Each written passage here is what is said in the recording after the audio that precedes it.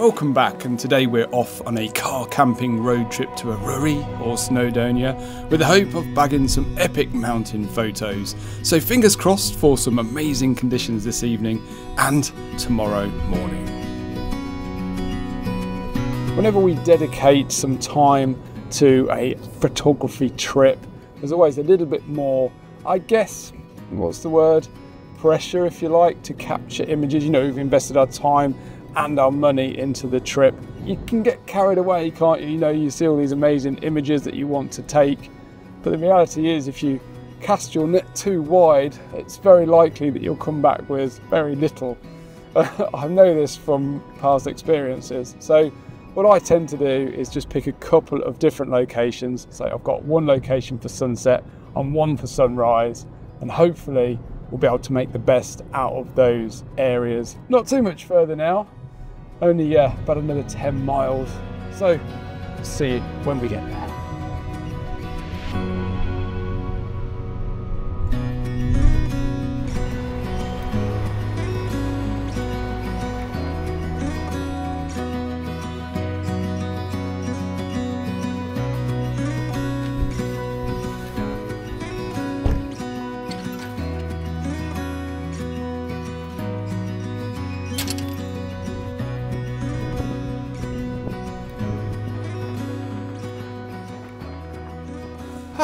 Straight into a shot within the first 10 minutes of arriving, which is really nice. This is a location I've been to about 5 or 6 years ago and scouted it out. It's quite nice, got some nice reflection shots in the water. But I think, you know, it's one of those locations I've always wanted to return to. So obviously here we are. We've got some very blustery, changeable conditions, which is quite nice. So anything could happen over the next couple of hours. The sun's behind the mountains in the background there, but we're getting some really nice light on the Snowdon range, which is beautiful. Yeah, always nice to get a shot straight away, isn't it, when you arrive? I don't think it's a world beater by any stretch of the imagination, but it doesn't matter. Just love it here, absolutely love it.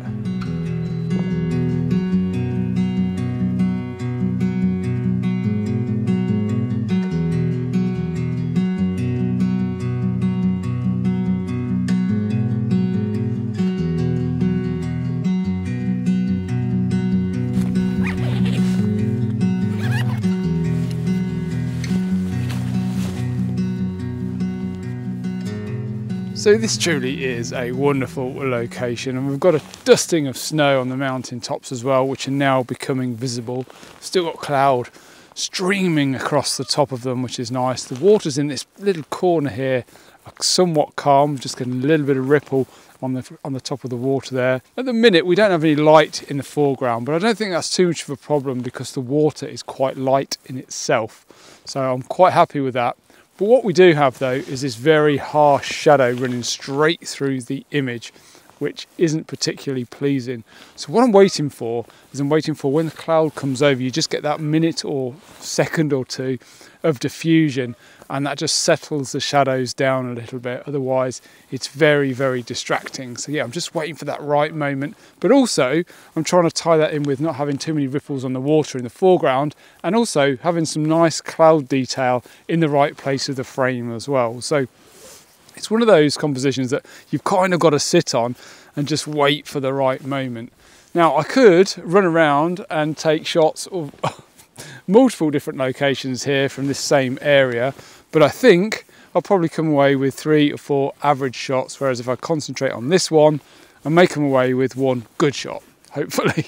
So yeah, that's my thought process, that's what I'm going for.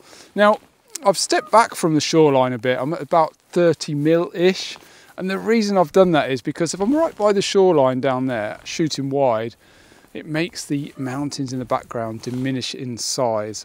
So using a longer focal length at 35 or 30 mil, it just brings that, you know, background closer to us. It compresses the distance a little bit. And I only really want to catch the very front edge of the shoreline anyway, just to sort of anchor the front of the frame. So yeah, I think that works quite well. And actually, it's looking pretty good right now. So F10, 80th of a second, 2-second timer. I'm not going to hesitate. I'm going to take the shot, and I think it's probably a keeper. Lovely.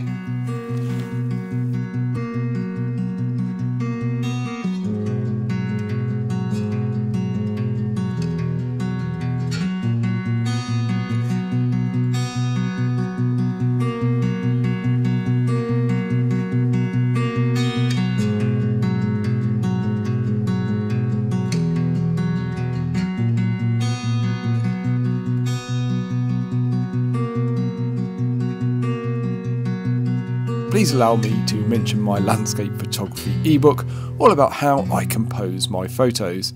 The PDF book has over 120 pages and 200 photos that show my thought process from finding a composition to finally pressing the shutter button. I'm sure you'll find it a great read, and it is the best way to help support my channel. If you do fancy checking it out, there is a link down there in the video description.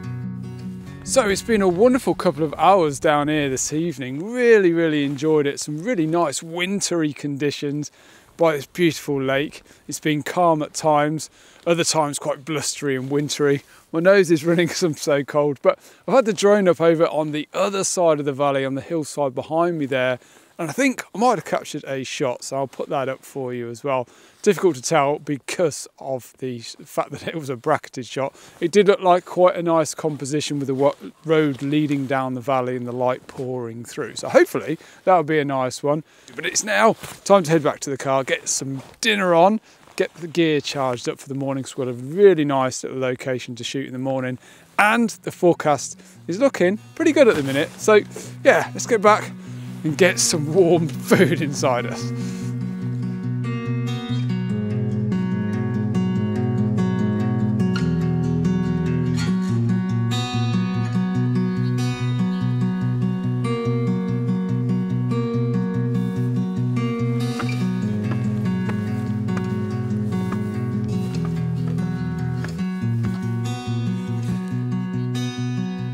So we've got the chili con carne on the boil now, and I'm sure it's going to be a fine dining experience, followed by a super cold night in the front seat of my car. However, it's been a fantastic evening of photography, and I'm hoping that tomorrow morning will be exceptional because the forecast is looking really nice. So I'm going to tuck into my chili con carne, get my head down, and I'll see you for hopefully a spectacular sunrise. Right, the moment of truth. Let's hope it tastes better than it smells. Actually, that's not too shabby. Yeah, not bad at all. Anyway, I'll see you in the morning. Oh, it's cold, it's cold. Well, good morning. And it looks like it's going to be a lovely morning too. Beautiful.